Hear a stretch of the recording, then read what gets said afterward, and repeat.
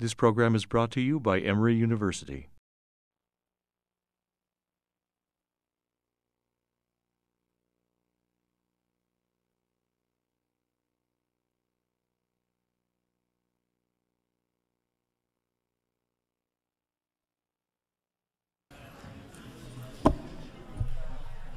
The time has come for us now to commence our concluding session, as our concluding session is not meant at all to end the dialogue, but simply to begin to pull it together. To moderate this final session, we have back to Emory President Rebecca Chopp. Rebecca was on the faculty here at Emory, faculty and administration for 15 years, from 1986 to 2001. She came in '86 as a professor at Candler School of Theology, became the Candler Professor of Theology, then was seduced into academic leadership, became interim provost, and executive vice president of the university. We lost her in part from the classroom during those years, but we benefited tremendously from her leadership. During her 15 years here at Emory, President Chopp played a critical role in the formation of what is now the Center for the Study of Law and Religion. We're indebted to you, Professor Chopp, for all of your guidance in that area. She left us to head to the Divinity School at Yale and then on to become president in 2002 of Colgate University.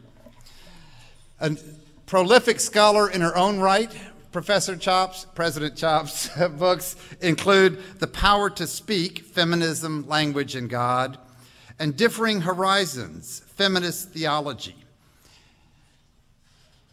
In many ways, we could have had President Chopp guide us throughout these last 2 days in all of our discussions.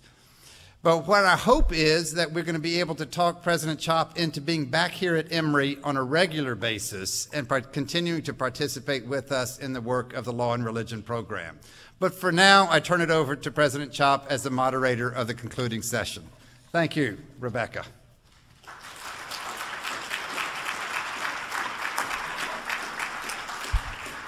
Thank you, Frank.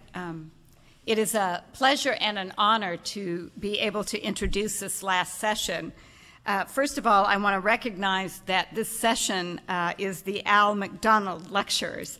Al is one of my very favorite Emory people, and it's great to be able to introduce his session, which of course is our capstone event in this conference.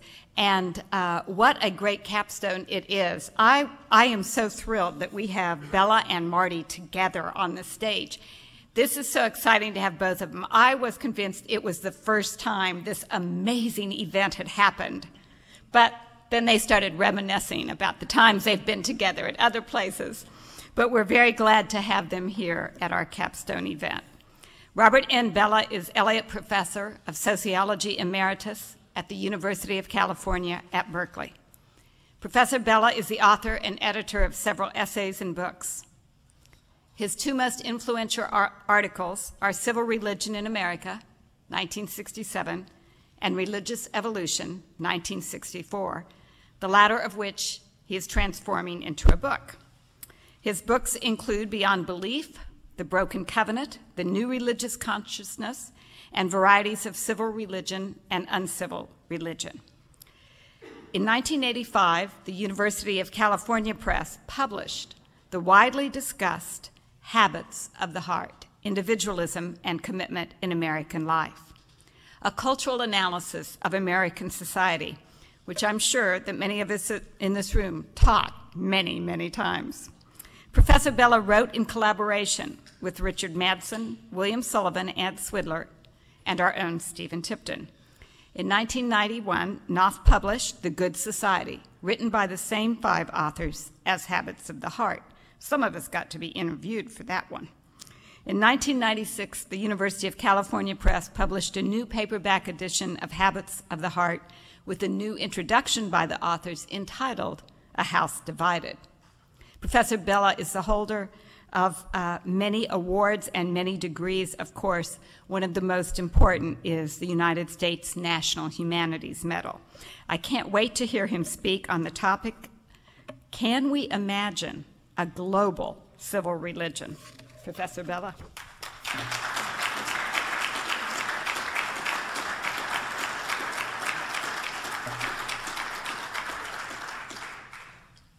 Well, thank you, Rebecca. I'm very happy that there are people left after this heavy couple of days and that stunning session that just preceded us. I want to express, in spite of redundancy, my profound gratitude to the Center for the Study of Law and Religion, and particularly for the global thrust. And what initially was primarily Judaism, Christianity, and Islam has now stretched out to include all the great world religions. And it seems to me that that's really what I want to talk about today. And what Professor Waldron, my immediate predecessor, was talking about, the need for solidarity beyond the nation state. And it seems to me the work of the center is very much moving in directions that will help build that solidarity. But I want to start by commenting on my somewhat provocative title and remembering that in my essay, Civil Religion in America, first published in Daedalus in 1967, exactly 40 years ago, which unfortunately quite a few people think is the only thing I ever wrote, I did discuss toward the end the possibility of what I called a world civil religion. Naive though it may sound today, the idea of a world civil religion as expressing what I wrote at the time, the attainment of some kind of viable and coherent world order, was the imagined resolution of what I then called America's third time of trial, an idea later developed in my book, The Broken Covenant. The first time of trial was concerned with the question of independence, and the second with the issue of slavery. But the third, as I then put it, was concerned with America's place in the world, and indeed the kind of world it would have a place in. That, quote, viable and coherent world order, unquote, for which I hoped, would, I believed, require, quote, a major new set of symbolic forms. I argued, the flickering flame of the United Nations burns too low to be the focus of a cult, but the emergence of a genuine transnational sovereignty would certainly change this. So much in 67. A genuinely transnational sovereignty? This utopian idea is something we will have to think about later. But though the idea of a world civil religion would, I argued, in one sense be the fulfillment of, quote, the eschatological hope of American civil religion, and for Jean Elstein's sake, I can remind her that I centrally mentioned Lincoln in that article. Nonetheless, quote, it obviously would draw on religious traditions beyond the sphere of biblical religion alone. This extraordinary vision might make it seem that my essay of 40 years ago was hopelessly out of touch with reality, the resolution of the third time of trial being no closer today than it was then, perhaps even further away, unless one realizes that much of the actual text of that essay was a severe criticism of an America that had gone badly astray and was not helping the world toward a viable and coherent world order at all. I included a long quotation from Senator J. William Fulbright about, quote, the arrogance of power, and I went on to recall Robinson Jeffers, whose poetry, I said, quote, seems more apt now than when it was written. Alas, today those words are once again remarkably apt. Jeffers wrote, unhappy country, what wings you have. Weep, it is frequent in human affairs. Weep for the terrible magnificence of the means, the ridiculous incompetence of the reasons, the bloody and shabby pathos of the result. 1967, 2007, where are we? In my own life, do I have to go through this twice? I must admit on occasion to saying Vietnam when I mean Iraq. I envy those of you who have no actual memory of the Vietnam War, since you will not have to go through the experience of seeing your country make the same catastrophic mistake twice in less than 50 years. Still, we can hope. Perhaps hope is all we have.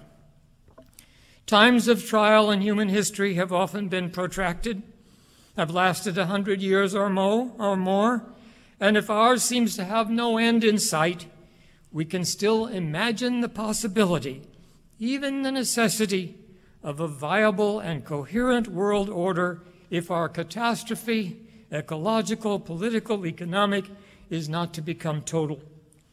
One thing I learned from the complex discussion of the 1967 essays is that for many, particularly religious believers, but also secularists, the idea of a civil religion was viewed as a threat, one religion competing with and threatening to displace other religions, even as being established.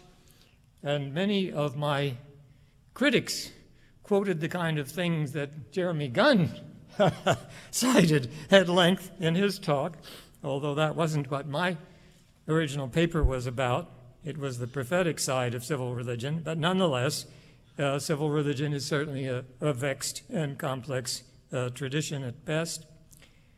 All my Durkheimian arguments that any really existing social group necessarily has a religious dimension never quelled the opposition, to the point where, by about 1980, I stopped using the term civil religion and talked about the same issues using other language that did not involve me in endless, futile discussions of definition. And thank God the term doesn't appear in Habits of the Heart, so I never had to fight that battle again. So if American civil religion is a bad idea, a global civil religion can only be worse, and I can answer the question of my title, which, as I said, was meant to provoke as much as to describe, in the negative. No, a global civil religion is not possible. But,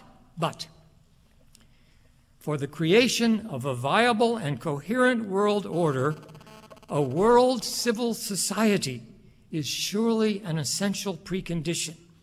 And dare I say it, any actual civil society will have a religious dimension, will need not only a legal and an ethical framework, but some notion that it conforms to the nature of ultimate reality.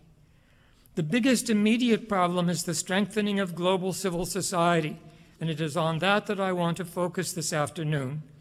But I will have some hints and suggestions that perhaps the religious communities of the world may have something to contribute to that global civil society, and indeed that their participation may be essential for its success. But first, I think I have to raise a serious question, not one on the table in 1967, as to whether we don't already have a global civil religion. Harvey Cox raised this issue starkly in his essay, quote, "Mammon and the Culture of the Market," in his contribution to my Festschrift published in 2002. In his first paragraph, Cox says, "My thesis is that the emerging global market culture, despite those who do not or choose not to see it, is generating an identifiable, value-laden religious worldview. The market," Cox argues, "is not seen as a human creation, but as a power beyond human control. In this view, the market is omnipotent, omniscient, and omnipresent. All we have to do as individuals or nations is to bow down to it. Its demands are beyond question." Cox calls for a Christian theological critique of this God who is no God, and reminds us of Jesus' words, "You cannot serve God and mammon." Luke 16:13. The New Testament doesn't translate the Arabic mammon into Greek, probably because it sounded like a pagan deity, which it is. That the RSV translates it is unfortunate, but we'll have that argument elsewhere. Although many are suffering under the rule of this deity, those who celebrate it can be found all over the world, in China and India as well as in the West, and for the moment they seem to be without serious opposition. But if the worship of Mammon is the new global religion, it is not one that can create a viable and coherent world order or a global civil society that might make that possible. On the contrary, it seems to make our grave problems, environmental catastrophe, the greatest inequality in human history, worse, not better. Can we understand what is happening, and can we see any alternative? I want to use some statements of Michael Walzer as a foil for my argument. I have learned much from him, have taught some of his books, so it was with some surprise that I found myself raising serious questions about his book, Thick and Thin, Moral Argument at Home and Abroad. I was amazed to learn from him that humanity in effect does not exist. He writes, societies are necessarily particular because they have members with memories not only of their own but of their common life. Humanity, by contrast, Walzer says, has members but no memory. It has no history, no culture, no customary practices, no familiar life ways, no festivals, no shared understanding of social goods. It is human to have such things, but there is no singular way of having them. And later in the book he writes, our common humanity will never make us members of a single universal tribe. The crucial commonality of the human race is particularism. We participate, all of us, in thick cultures that are our own, unquote. This is especially news to me since I have spent much of my life, particularly the last 10 years, writing the history of humanity in a book tentatively entitled Religion and Human Evolution. What I would question in Walzer's position is the idea that the global and the particular are mutually exclusive, that one lives in one and only one community, which, were it true, would surely make the idea of membership in a single universal tribe impossible.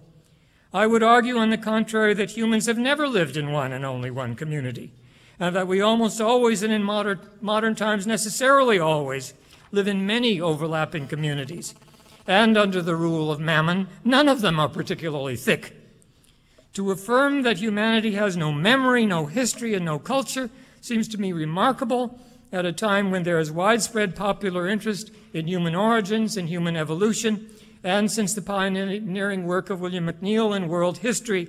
And if the Olympic Games and for much of the World Cup aren't global festivals, what are they? According to the Wikipedia, 715 million people watched the 2006 World Cup.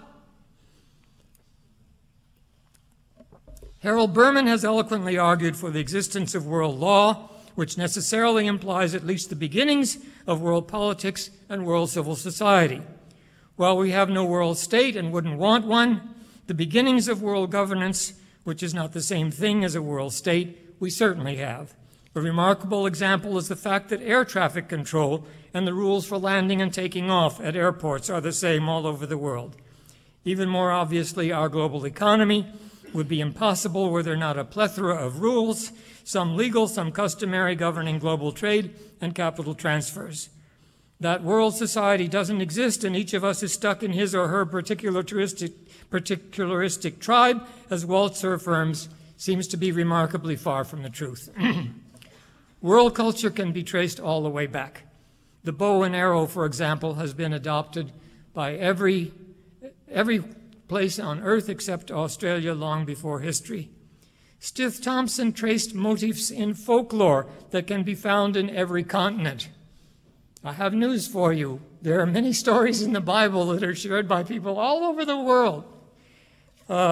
You may not know that, but if you study, you will find that there is more sharing going on through history than we ever dreamed.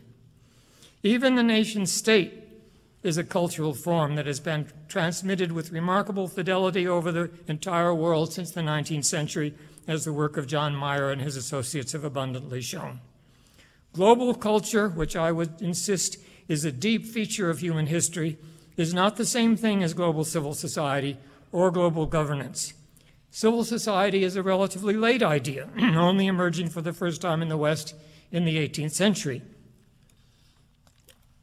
It is worth noting that world trade, often the carrier of world culture, can be traced back into the deepest recesses of human history, but was growing in importance since classical times when China and India were linked in a variety of ways with the Middle East and Europe. After the European discovery of the New World, trade truly became global. The principled independence of the market from state and guild monopolies was a feature of the early modern period, pioneered in Britain, but rapidly diffusing to other societies and making possible the emergence of modern capitalism. Developing only slightly later, but overlapping the disembedding of the economy, was the emergence of civil society or the public sphere, a realm of thought, argument, and association independent of the state, but leading to the formation of what came to be called public opinion, which politicians could ignore at their peril. I will use civil society as virtually synonymous with public sphere. I know there's a lot of argument about terminology, but for the sake of this talk, in a way that has become common in recent writings, to refer to forms of communication and association that have been disembedded from the state and are not directly controlled by the market. In the 18th century, the main problem was to achieve independence from the state, and the institutionalization of human rights was the essential precondition for the independence of civil society. The First Amendment to the American Constitution, guaranteeing freedom of religion, speech, and assembly, is the legal basis that makes civil society possible in our country, and similar developments have followed, not without much struggle and backsliding, elsewhere ever since, even where such rights, though included in constitutions, are consistently violated in practice. This again suggests that culture and even law have spread where institutions and practices have not yet fully developed. Civil society, though oriented to the discussion and advocacy of political issues, lacks the capacity to make binding decisions. However, it is closely related to another 18th century idea, the sovereignty of the people. It was Robespierre who first gave the idea of democracy a positive meaning after centuries during which it was usually a pejorative term. Democracy as a way of exercising the sovereignty of the people gave civil society the right not to make political decisions, but to elect those who would. This idea has now achieved global legitimacy, even where it is often honored in the breach. Most writing about civil society has taken the nation-state as a basic frame of reference, though of late there has been quite a bit of discussion of global civil society. Alejandro Colas has made the useful point that civil society was international virtually from the beginning. Though it may have originated in Britain in the 18th century, it was already disseminated to the American colonists, whose actions in turn were widely influential on the continent, as were British practices. In fact, all the great modern ideologies, liberalism, nationalism, socialism, in our time, feminism, environmentalism, have been international and involve not only cross-national communication of a variety of sorts, but many international associations. We may think of nationalism as antithetical to globalism, but nationalism has always been an international phenomenon. Colas cites the interesting example of Giuseppe Mazzini, the most important theorist of Italian nationalism in the 19th century, who established in 1847 the People's International League, whose objectives he defined as to disseminate the principles of national freedom and progress, to embody and manifest an efficient public opinion in favor of the right of every people to self-government and the maintenance of their own nationality, to promote a good understanding between the peoples of every country. I'm not saying that much of the subsequent nationalism would ever have appealed to Mazzini, who was a liberal, a Democrat, a profoundly humane person. Once the cat got out of the box, we know horrible things happened. But the original idea was itself humane, and it was certainly international. Mass communications, but particularly the internet, have made possible the organization of global public opinion to a degree unimaginable only a few years ago. Adam Lupel has described a remarkable event. On 15 February 2003, across North America, Europe, the Middle East, Asia, and Australia, as many as 30 million people took to the city streets to express opposition to the planned invasion of Iraq. It seemed an extraordinary moment for global civil society, perhaps for the first time living up to its name. The anti-war movement appeared to accomplish in a day what 4 years of transnational activism against neoliberal globalization could not. It brought together constituencies from East and West, North and South, into a broad-based movement with a common clear objective: stop the U.S.-led drive to war. The next week saw what was a Pyrrhic victory for global civil society. The protests no doubt contributed to the Bush administration's defeat in the UN Security Council, but in the end, they also contributed to the heightened sense that the United States and global civil society, the United Nations and global civil society, were impotent next to the hegemonic power of the United States. Global public opinion, Lupel goes on to say, as best it could be determined, was overwhelmingly opposed to the war, and yet by most accounts, war seemed inevitable from the very start. For all the advances in international communications and the spread of international law in the 20th century, there remains no institutional mechanism to effectively channel the transnational communicative power of an emerging global civil society. Using this example in both its positive and negative aspects as a starting point, we can ask, where are we? Granted that there is a global economy, global culture, global law, global civil society, even global festivals, why are global institutions both so promising and so weak? I will turn to Jürgen Habermas, Europe's leading social philosopher, for help. In his remarkable essay of 1998, The Post-National Constellation and the Future of Democracy, Habermas organizes his discussion around the tension between two central facts in our present situation. The nation-state is the largest form of society that has been able to create a sense of common membership powerful enough to convince a majority of the citizens that they have a responsibility for all, including the least advantaged, thus giving rise to significant redistribution in what we have come to call the welfare state. And two, the rise of the global neoliberal market ideology and practice has everywhere threatened the capacity of nation-states to carry out the responsibilities inherent in the notion of common membership. What Habermas is describing is a double disparity between economics and politics. Economics is seen as the realm of the natural, not the social, whereas politics is the sphere of intentional social choice. But when nations are the sole locations of effective politics and the economy has become global, then the disparity in power between global economy and even the strongest state means that it is the economy that will determine outcomes in the end. In this situation, Habermas asks whether, quote, we can have a politics that can catch up with global markets in order to avert the natural disaster that an uninhibited market economy seems to entail, and we know from history has always entailed. Another way he puts it is to stress the need of, quote, a world domestic policy, because we are now living in a world, not in nation states alone, and the world market requires such a policy.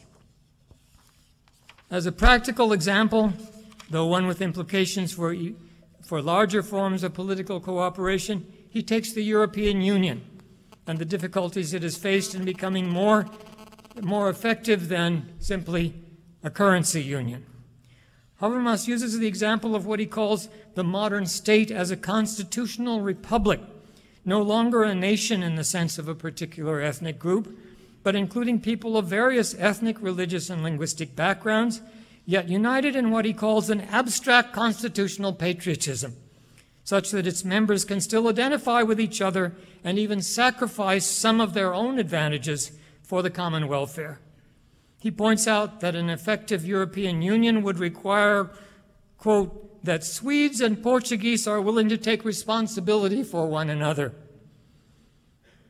To the degree that the EU has given special advantage to its poorer members, this has actually begun to happen with apparent public support, though not without some opposition. But he points out that the neoliberal economy not only pressures all nations to lower wages and decrease benefits, but also to lower taxes to the point where the state no longer has the resources to carry out social programs. A really effective EU would be able to stop or reverse this tendency by setting minimum wages and higher taxes across the Union. Ultimately, of course, a global union would be necessary to reverse the neoliberal drive to the bottom. The most fundamental question that Habermas is raising is whether a global civil society and some forms of global governance are possible. A civil society and governance that would not replace nation states, but would place some limits on their autonomy, as the global economy already does. And here there is a question of what kind of people we are. Could we as Americans accept the notion of common global membership such that we would be willing to give up something of ours for the sake of Somalians or Vietnamese?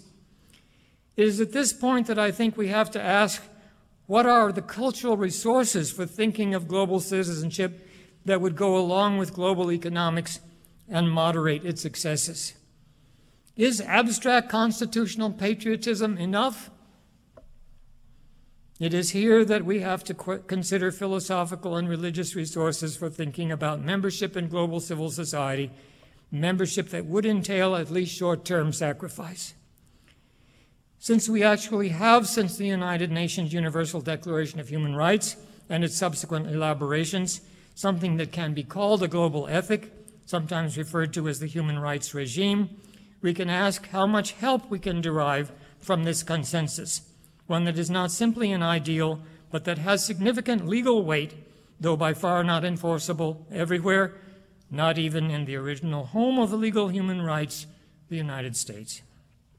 And we can ask whether the questions raised by non-Western and non-Christian thinkers about the adequacy of an exclusive emphasis on human rights can be answered, as well as the question whether an exclusive focus on human rights may not be part of the problem, however much in the end it is surely part of the solution. Since human rights, emancipation, and enlightenment are a part of the modern project, ethically construed, they are shared by significant actors all over the world. They are not the concerns of Westerners as opposed to non-Westerners. Indeed, they have Western as well as non-Western opponents. Nor are they limited to the modern, seen as a finite and completed period in human history, as the postmodernists argue. To the extent that human rights, as we understand them, have significant Christian historical roots, something many supporters of human rights may not be aware of or care to be aware of, it is also worth remembering that Christianity is now a global phenomenon. Webb Keane, in his powerful new book, Christian Moderns, has pointed out that at the beginning of the 21st century, 1/3 of the world is now Christian, and that 1/3 of those Christians live in former colonies. I used to think that the Christian century, for which Marty writes and which I read faithfully, was foolishly named at the end of the 19th century. The 20th century was the Christian century? Tell me about it. As Keane points out, many of the leaders of non-Western countries, including formerly leaders of independence movements, were educated in missionary schools even though they were not converts. And one could add that reform movements in Buddhism, Hinduism, and Islam have been to more than a small degree a response to Christian, particularly Protestant examples. So if there is a relation between Christianity, modernity, and human rights, it has for some time been global. It is no longer Western. I wonder if Habermas's abstract constitutional patriotism will ever be enough. It is one thing to believe in abstract principles. It is another to mobilize the motivation to put those principles into institutional practice. Hans Joas has recently pointed out, following the pioneering work of Georg Jelinek that Max Weber picked up, that though ideas about human rights go way back in Western history and include classical, Catholic, Lutheran, and Calvinist thinking, it was only when the American sectarian Protestants in the 18th century, mainly the Baptists and Quakers, were willing to fight for them that they got included in the American Constitution. Religious fervor is always problematic because it has so often been used for evil as well as good purposes. But it may be that only such a powerful motivation could make human rights genuinely practical. And though Christianity has a big contribution to make, it is surely not alone. Confucians hold on the basis of the Analects of Confucius that all within the four seas are brothers. Buddhists identify not only with all human beings, but with all beings in the universe, natural as well as human. For millennia, these deep commitments have been held but never effectively institutionalized. Can the world's religions now mobilize their commitments so that they can at last have genuine institutional force? What the world requires now must go on at many levels: religious, ideological, political, on the global, national, and local levels. But one thing Habermas's scenario requires is very evident. However difficult to achieve, we must now turn the idea of being citizens of the world into a practical citizenship, willing to be responsible for the world of which we are citizens. And here, Jeremy Waldron's point that human beings, which in different ways all the great religions hold, have, warrant in ultimate reality for their being, are not limited to any nation state. And if we respect them and hope that the respect for them will be institutionalized, such institutions must transcend the nation state. I truly believe that there are millions of citizens of the world today in every country willing to make the necessary commitments. When I see what the Scandinavian countries spend on aid to the poorest of the poor, percentage of GNP many times higher than our own, I wonder if those countries are not already a majority citizens of the world. Whether they are in the majority or not, the problem is politicians will continue to pander to short-term interests until their constituents force them to do otherwise. What we need is to turn a growing minority into an effective majority. For those of us in the United States, a classical example might be instructive. As far as I know, the first usage of the idea of being citizens of the world originated with the Stoic philosophers in the ancient Mediterranean. They thought of themselves as cosmopolitai, literally citizens of the world. But for us, it is worth remembering that even the Roman Stoics, who tended to write in Greek, actually, Marcus Aurelius' Meditations are in Greek, if you don't remember, there is no Latin translation. Sheldon Pollock speculates, following Ovid, that this was because the Romans thought that their task was to transform the cosmos into their polis, or rather to transform, to use their own language, the orbis into their urbs, the vast world into their own city.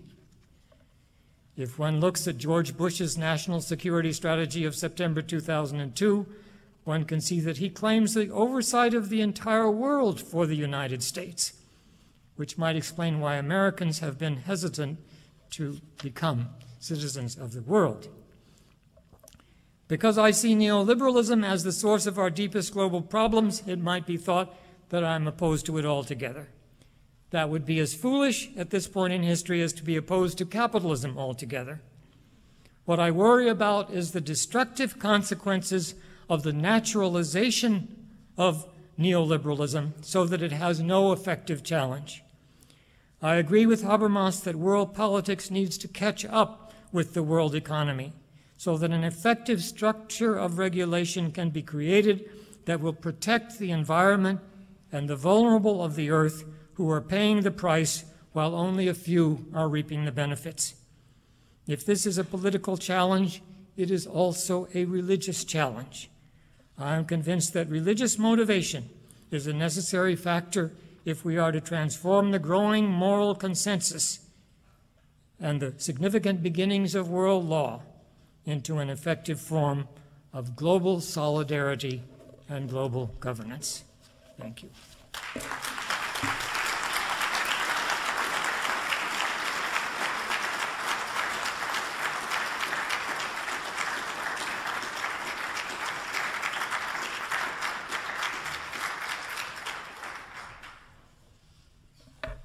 Thank you, Professor Bella. 30 years ago, I graduated from seminary and got sent to 2 small rural churches in Kansas. The bishop didn't quite know where to send me. I was one of the first women he had to send out. So he sent me to one church, Americus, Kansas, that was charismatic, and another church called Calvary that was dying, and young ministers should never be sent to churches named Calvary. And my world was interesting, but a little bit crazy. Here I had attended this wonderful little seminary, gotten this great liberal Protestant education, was all of a sudden driving 7 miles between one church that was completely charismatic, speaking in tongues, praising the Lord, and another church that was pretty angry and upset. I was also a new mother. It was a little crazy. The sanity every week came when I got the Christian Century.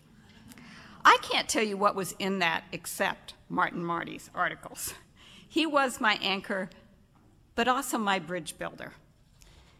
And for 30 years, Martin Marty has been an intellectual anchor and a bridge builder for me, as well as I imagine for many of you in this room. A PhD from the University of Chicago, he is the second Robert W. Woodruff Visiting Professor of Interdisciplinary Religious Studies at Emory University, and Fairfax M. Cone Distinguished Professor Emeritus of the University of Chicago. Marty is a renowned church historian and author. He's been in residence at Emory for the 2003-2004 academic year, where he co-directed the Center for the Study of Law and Religion. He focused on the Child in Law, Religion, and Society project, and he hosted the Center's Family Forum series.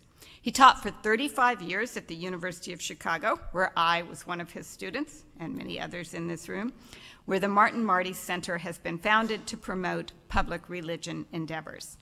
Time magazine called him the most influential interpreter of religion in the nation.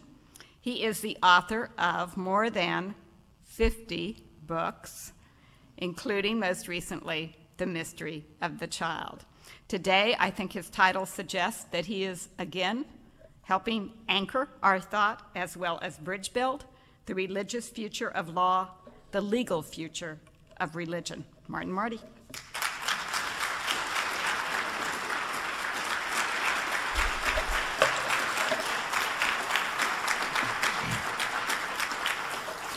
Dear friends, Abraham Lincoln said, if we could first know where we are and whither we are tending, we might know what to do and how to do it. With that sentence, I provided the text for the evening meditation and paid my debts so that I can operate congenially with my colleague Jean Bethke Elstein, who would like to have Abraham Lincoln mentioned. And he fits exactly. It's a thrill to be here. If I had a billboard, I'd put there all my debts to it. I've talked to several people here who would like to model from this conference and this place extensions of this, and we heard many people talking about that along the way. But I use that Lincoln quote because I'm going to talk about the future. It's my assignment. I know that you know that I know that we don't know anything about the future. Anything that's interesting, at least. All the things in my life that I'd use as markers. The Second Vatican Council, who prophesied it a day before it was called? The fall of the Soviet Union, the rise of jihad language into our life, multiculturalism, globalization, the DNA, AIDS, etc. There's a certain day when you see that little headline and it grows into something that alters our life entirely. And so a lot of us are a little bit irreverent about talking about the future. Usually it's an intellectual like Yogi Berra who gets quoted, I have seen the future, and it is very much like the present, only longer. Or prediction is real easy unless it's about the future. And as a historian, my job is the past. One deals sub specie praeteritorum. We have nothing to say, really, as historians until something's happened. Then we can usually explain why it had to happen just the way it did, and we would have foreseen it had we foreseen it. But we didn't. Present and past. Lincoln again. If we could first know where we are and whither we are tending, we might know what to do and how to do it. And I think every paper at this conference has been an assessment of some feature of the present with some projection in hope, in planning, with use of intellect and maybe spiritual force to move in that direction. So the future of law. Most obvious thing to say is it's going to be more of it. Professor Bell has just neatly outlined all of the implications for a global economy and global interaction, and law will be a part of all of that. Law gets ever more complex in our own society. I don't know any place where one escapes the reach of law. Totalitarian societies totally misuse it because they have only a law of control. At the opposite end, I've always been amused that we think anarchists don't have laws. My basic source book on it is called Patterns of Anarchy. Well, that's kind of archy, isn't it, if you have patterns? And if you've ever dealt with people who conceive of themselves as anarchists, I did some during the free university movement, and I'd sit somewhere and say, no, that's not where you sit, that's where so-and-so sits, because they'd been there a year earlier. I quickly learned that there's an informal set of laws. There's no place to escape it. And there are plenty of reasons to fear a future in which the totalitarian impulse will grow, and there's an anarchic impulse, and between them is that very broad spectrum to which great numbers of hundreds of millions of people live under some version of a rule of law. And I think what all of them, all of us who are religious know, is that in all polities, religion is subordinate to law. It is in our Constitution, too. It doesn't mean you have to be supine if you're religious, but the state doesn't come to the church and ask to be let out of its stewardship campaign. The church goes to the state and asks, can we have tax exemption, etc. So the law is an overarching theme with which we have to work, and we will do so more. You law students are not likely to be out of a job. Similarly, with religion, more. That's more of a surprise, I suppose, and we should spend at least a moment discussing the definitions. I know my time is short, so I'll give you my usual definition that is quite accurate, but people don't think it is. I was one of the editors of a 16-volume book called The Encyclopedia of Religion, and I define religion as the kind of stuff you write about in a book like that. And if you think about it, that's about it. It has the entire expansion from invisible religion, individualized religion, historic religions, to overarching religions. But there are many debates in the academy, especially among us who teach religion in the academy. Some say there is no such thing as religion. That's something you put on other kinds of realities.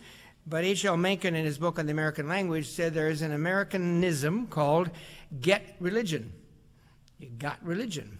So there must be something there that we touch, and we know what we're talking about. And what do you do with it? For some, you try to minimize the impact, positive and negative, of religion by alternatives that today usually go by the word spiritual. Every religious tradition I know honors the spiritual, and they'd better. It's a very big thing. But sometimes it becomes a surrogate. My former colleague, Winifred Sullivan, was asked to define spirituality as it's around in our culture. She said, well, first you take everything a religion is, and then you take out everything that you don't like, and what's left you call spirituality. And that usually means you take out the institutions and the common life and the sacrifice and the works that go there. I don't want to knock the individual spirituality. It is aesthetically beautiful. It can ennoble an individual life. But when we're talking about law and religion and the future of each, we have to know that for the vast majority of the people who are in any way spiritual, they're going to be, by classic definitions, religious. So what else can you do with it? Well, you can kill it off if you want. We hear a great deal these days about the new atheists, and they're all bestsellers. That's an interesting cultural phenomenon, and to make a bestseller book, you have to run into a few thousand at least. But I think that if you took them all together, they're upper middle class books, highly literate people, probably all of whom could be stuffed into the Baptist churches of Dallas on a Sunday morning. Not that the thing is to be decided that way, but I'm trying to get the point across. You are not going to get religion rid of it. You're not going to. You can decide to kill it off, and religion will be indifferent to your effort to kill it off. Indifference can kill it much more than attack. But religion is growing, and Robert Bellah gave us some of those statistics. If 1/3 of the people in the world are Christian, as they were a century ago, in the midst of all this upheaval, at mid-century, every 7th person in the world was Muslim. At the turn of the century, every 5th person was. And Buddhism and Hinduism have come back in new and often very aggressive forms. So, going to be more law, more religion, and more to talk about and deal with in the future. And it's a bifocal thing now. Again, I'm building on Robert Bellah's theme. What globalization has done, you can no longer have the luxury of discussing law and religion inside the boundaries of your law office, your church office, your precinct, your parish, your nation. These things are being determined by us very far away. And the edge that I described, very often an aggressive and assertive dimension to both law and to religion, would be part of it. So we need a framework for it, and I'm going to use a framework that I always use for a framework. Once you find a framework, you just have a framework. So here's my framework. It was published the same year that Robert Bellah published the Civil Religion essay, and I don't know if I published anything, but I read a book. It's Herman Kahn and Anthony Weiner, the year 2000. It may be hard for people to believe, but in the 1960s, people couldn't wait for the year 2000, and there was a commission on the year 2000. You were probably on one of the subcommittees. I was on the subcommittee on values, and we disbanded almost instantly because we hadn't the faintest idea what the values of 66 were to project into the future. But Herman Kahn and Anthony Weiner wrote in a very important book called The Year 2000, a framework for speculation on the next 33 years. And I think it gives us a good framework now for determining how to deal with future of law and the future of religion. The two of them devoted almost the entire book to the first of these, but a page and a half to the second. And I'm going to try to say in the subsequent 40 years, that page and a half is swollen into equal shape. Here's the one.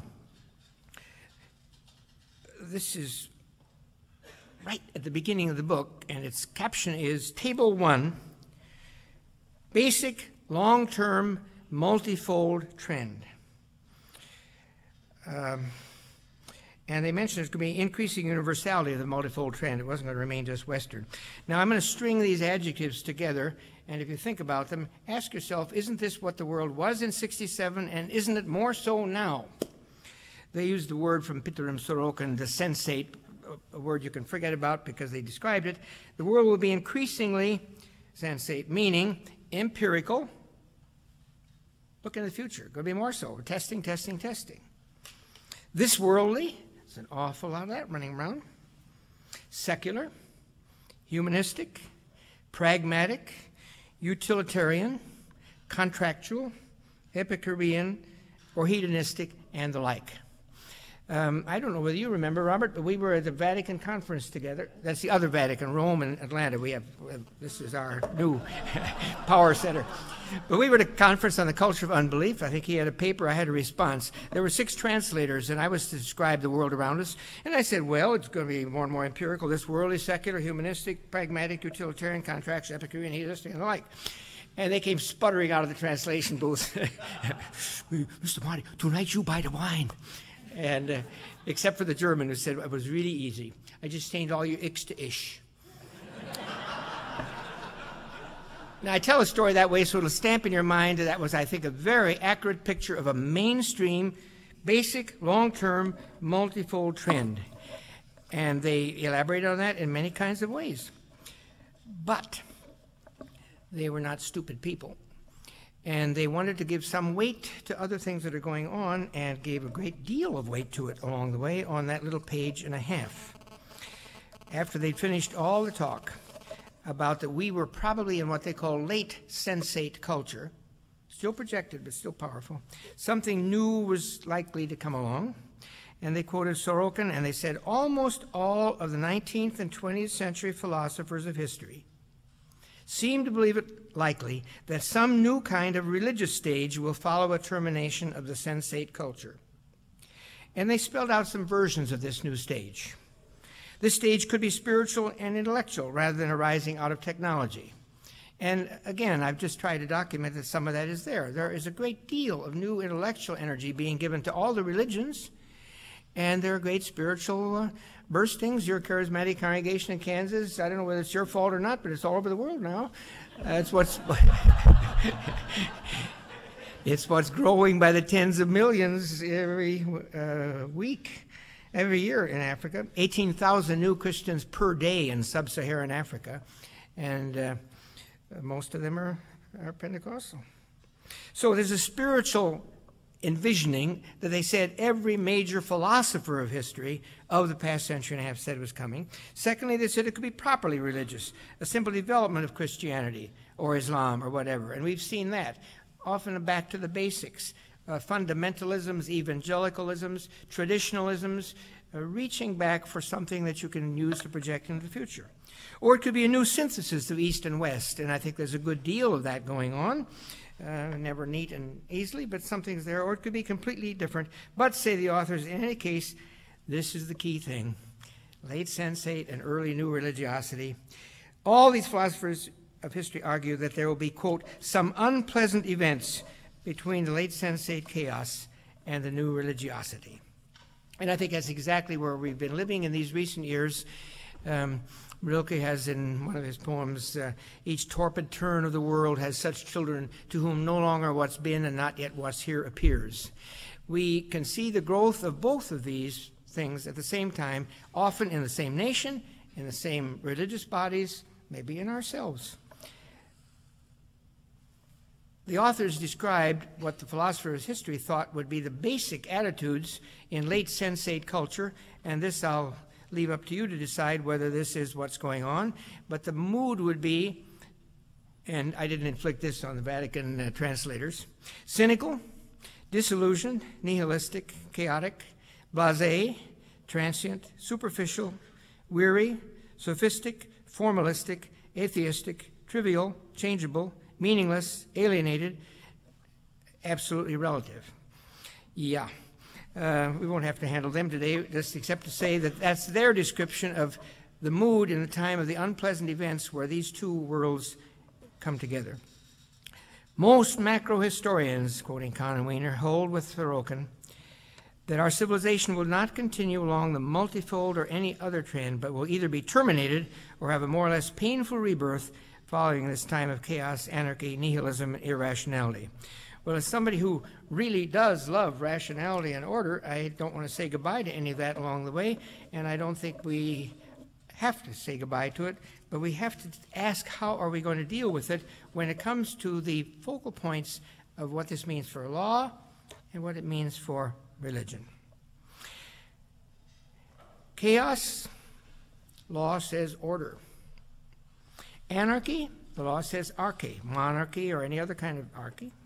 Nihilism versus commitment. Irrationality versus the rational. Our late colleague Paul Ricoeur once said, the modern world is constantly growing, increasing in ever greater rationality and absurdity. Now, if I'm assigning law mainly rationality, there are plenty of legal scholars in the room that aren't so sure it's all that rational, and if you think I'm going to assign religion to irrationality, I hope you don't. But he's pointing to the fact that these apparently contradictory forces can both be growing at the same time, and it isn't that half the human race is doing one and half is doing the other. It is that insofar as law represents one set of things and religion represents another, and their interests constantly coincide, you keep bumping into both along the way. That's it. So that's my assessment based on a 40-year-old document that I can't shake. And it's even more true every year. Abraham Lincoln, if we could first know where we are and whither we are tending, if there's anything to this theory that they're both happening, then he says that we might know what to do and how to do it. Well, there's no cosmic plan for it. I think Bella has sketched out a good way in which some of the economic and political and religious themes could do it, but nobody has a hold on the whole thing. I think you start where you are in your nation, your academy, or wherever. Let's think of the center at which we're a part. Isn't that really what it's been trying to do in studying the chaos of what's come in the life of the family? And can there be order, not based just on law, but it may have covenant along the way? Think of the destructive forces on the lives of children, and yet the children so eager to be, I'd say, spiritual. By the way, the first review of my book came out in Library Journal. Every author wants that one because that's when the libraries decide. It's Mystery of the Child. It starts out, now that he is well into old age, Martin Marty is starting to write about children. Well, it's a very clear design. If you really want to change things, you're going to work with education. You're going to work with children. You're going to work with the nurseries. You're going to do that. That's where this all starts. And so we have a center devoted to these kinds of topics, and that big, fat illustrated bibliography shows how much has happened in 25 years. That you can study law and religion together in their intellectual and their spiritual and their practical dimensions. Now, even to single this out at all might sound as if I'm captive just because I've had such wonderful years here. Thomas Merton, looking back on his conversion and his then moving to Gethsemane Monastery in Kentucky, in one of his books said, well, America doesn't know this, but Gethsemane is the soul of America. It's what holds it all together. It doesn't know it, but what we're doing there in our praying, and that does it. And I thought, what an arrogant provincial cuss. Until I read on, he said, America has many places and many soul-engendering things. And I think you have to think of that along the way here. So 4 dimensions, I think, of what has to go on at a center in the next 25 years, building on what's been here.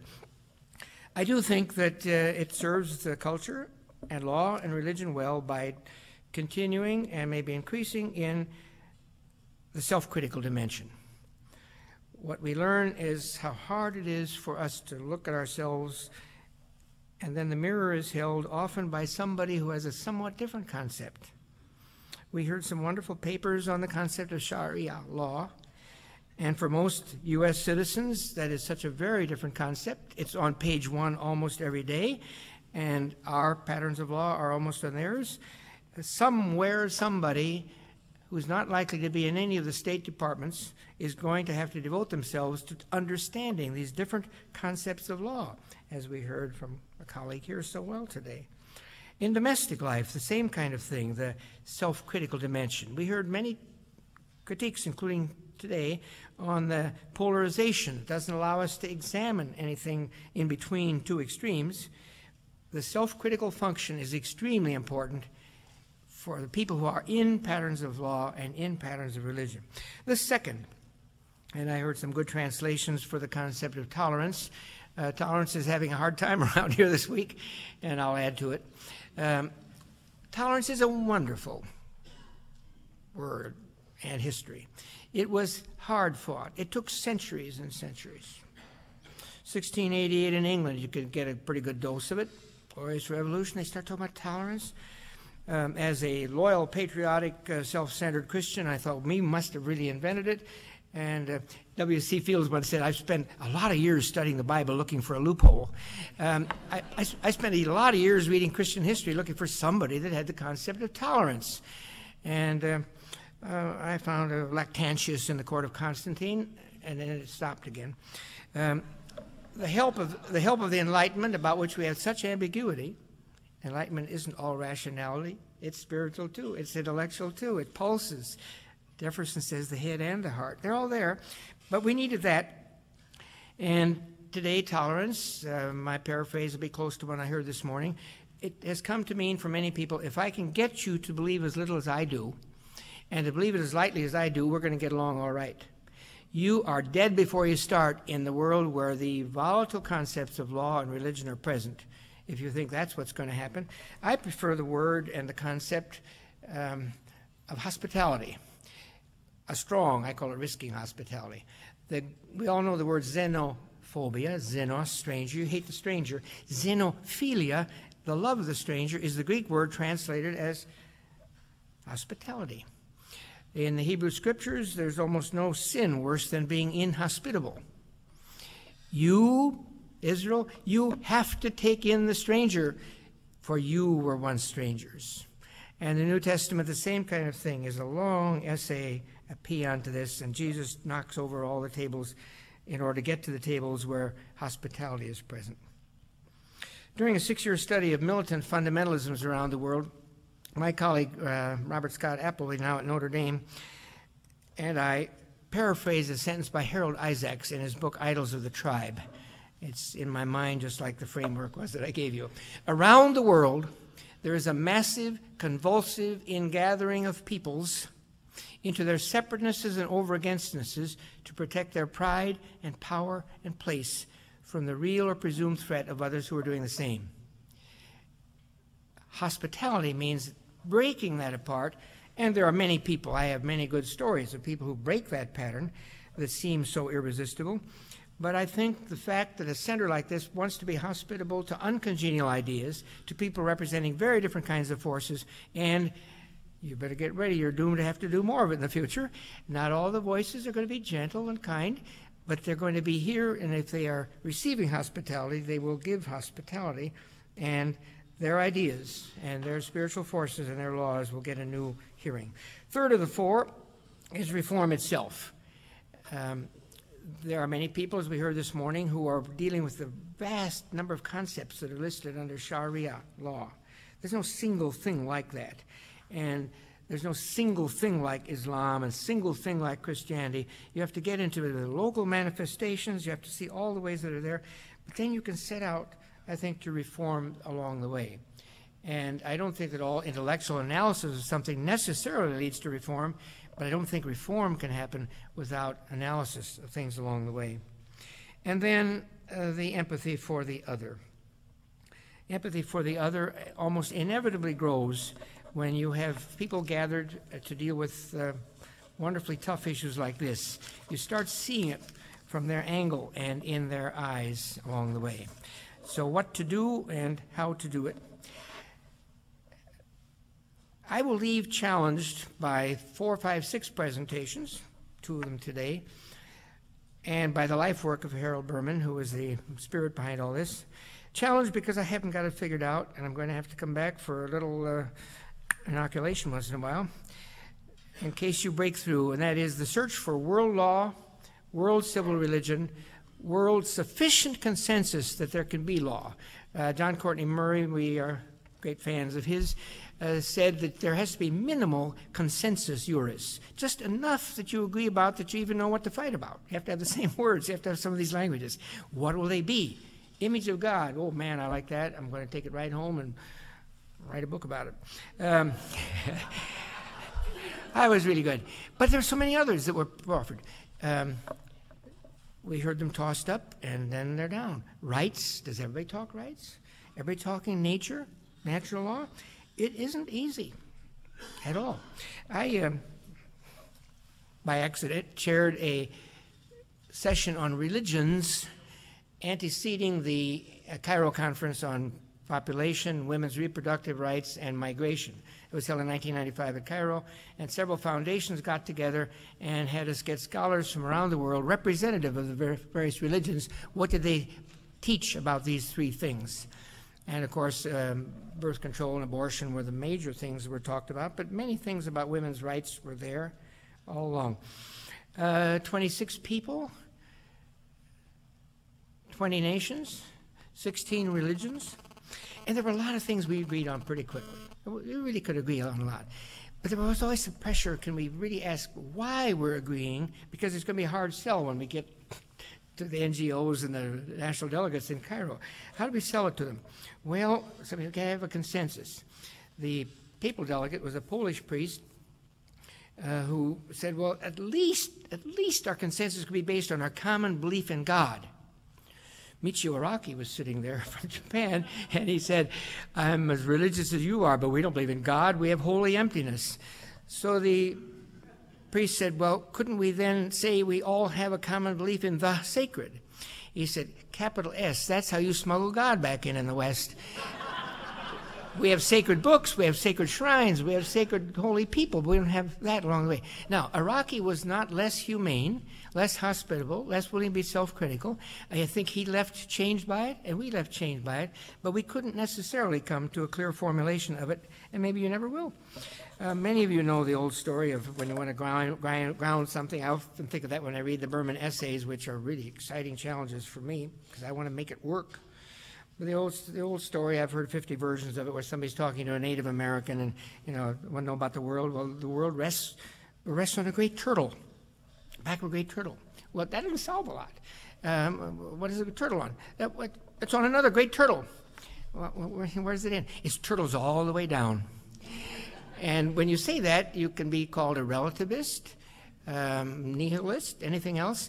But it seems to me to pose the issue that we're going to have to work on how you get a fabric of law that can transcend some of the domestic laws that now are in opposition to each other.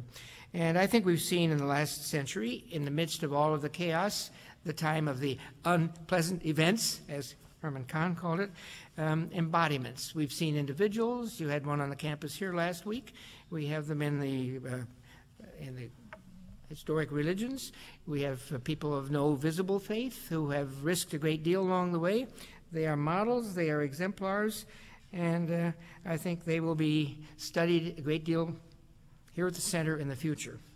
So as somebody who profited a great deal already from this place and who gobbles up these books as they come out, I intend to hang around and keep learning how to be more self-critical and more hospitable and more reformist, and way down deep, maybe get some new ideas about the ideas behind it all. Thank you very much.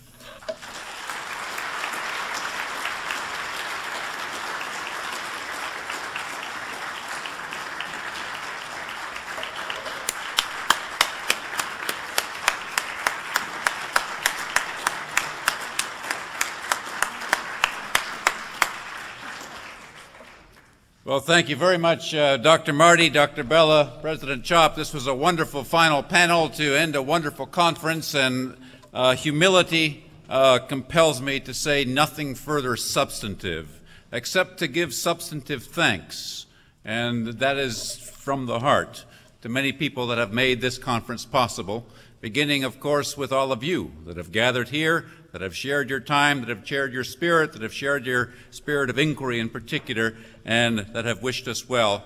We can't have a party without a party, and you have made it such.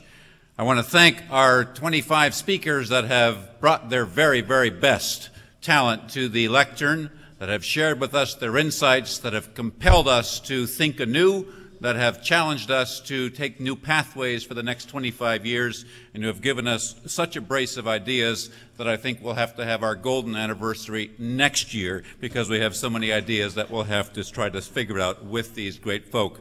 So the 25 speakers that are here, I think they deserve a remarkably loud round of applause.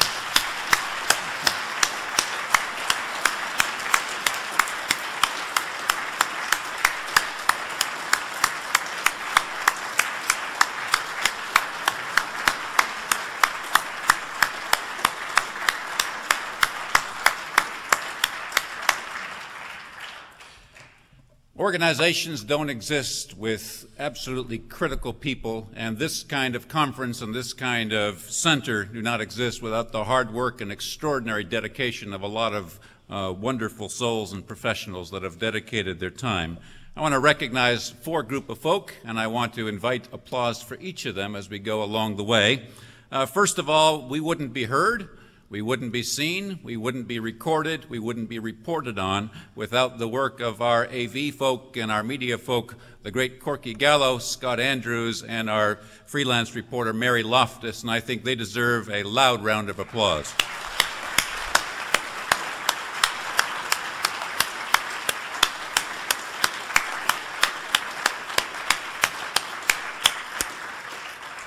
Corky Gallo's handiwork in that opening video is just marvelous, and that's going to be on our streaming website form, on our streaming video on our website in a couple of days. Thank you very much, Corky.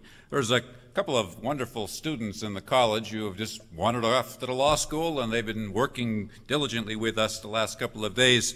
Grace Kim, Martha Kim, and Stephanie Finkler, and we want to thank them for spending their time with us and giving us their talent and energy.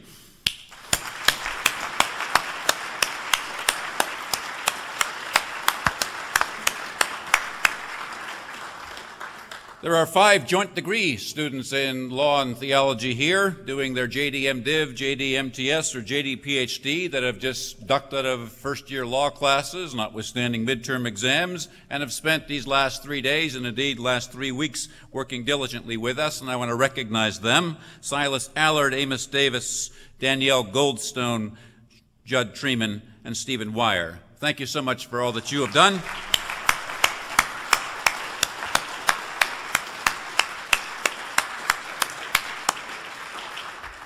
But the heart of our Center for the Study of Law and Religion lies in its superb staff. We have the dream team, as I like to call them, 5 wonderful professional women that all turned out all to be women, and they're all extraordinarily powerful, and they're all extraordinarily devoted to the work here, and I've just cherished the opportunity to work with them. And I'm going to ask them to come forward, even though that will embarrass them. But I would like to ask April Bogle, and Eliza Ellison, and Linda King, Anita Mann, and Amy Wheeler to come forward, and I'd like to invite you, when they come forward, to stand up and to give them your robust applause.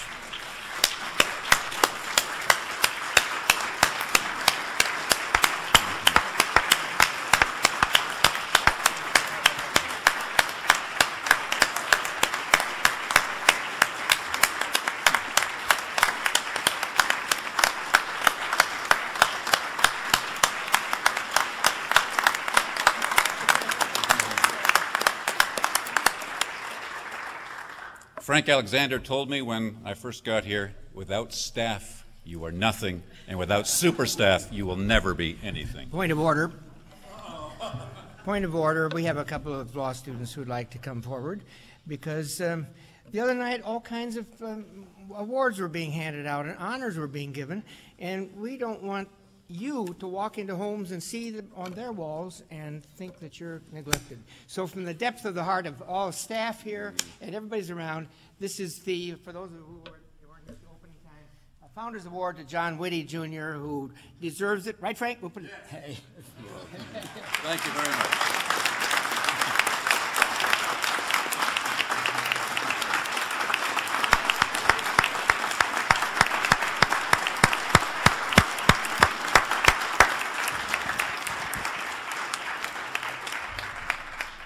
Thank you so much. Thank you for making this a wonderful conference. Godspeed in your travels home. I hope you'll come back 25 years hence for our Golden Anniversary Conference, where the same 25 speakers have promised to return. Thank you so much. Good night and thank you.